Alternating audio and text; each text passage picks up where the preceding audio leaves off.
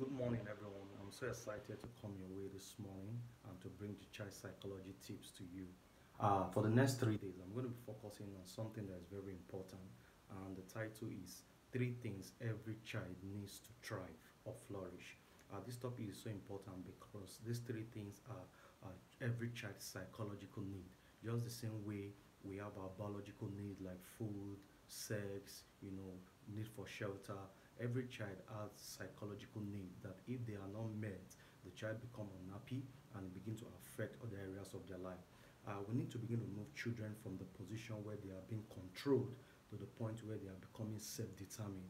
When we talk of self-determined, we are simply saying that the child is able to make his or her own choices, and the child is able to grow. When these needs are met, the child flourish, they blossom, and they also begin to thrive. But when these needs are not met, the child becomes frustrated, the language, and begin to grow weak. And the first need I'll be talking about today is autonomy. When we talk about autonomy, we are talking about the need to feel in charge of one life. Every child wants to feel in charge. That is why you see when a child is in that toddlerhood stage, you discover that they are beginning to get self-aware and explore the environment.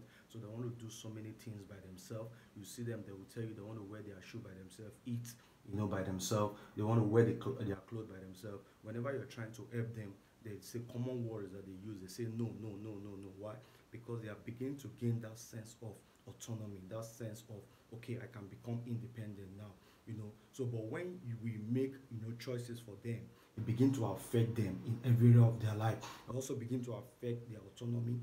But when you create an environment where they are able to make the choice by themselves, what you need to do is just your supervision. That is why there's a difference between autonomy and independence. Independence is when you allow a child to be doing something without you supervising the child. You just allow the child to do it. Because they are still they are children, they will definitely make mistake or do something that will hurt them. And what you need at that point is to begin to create that environment where you begin to supervise what they're doing. But when we talk about autonomy is like you allow them to make choices, to do certain things they want to do, but with your supervision and your guidance. You remember children will get to a point, where there are important events in their life. For instance, where they are beginning to explore their autonomy, they want to brush their teeth. Just create the environment for them to be able to see how to do it while you help or support, or provide that supervision for them. One thing is very important. If we keep making choices for children always, it will affect their self-esteem, it will affect their self-confidence. Also, you will see that some of them will find it difficult to take risks, and in the long run, they will become unhappy.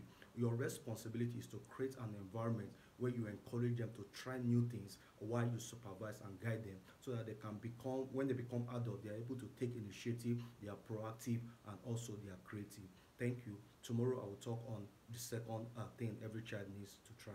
Thank you.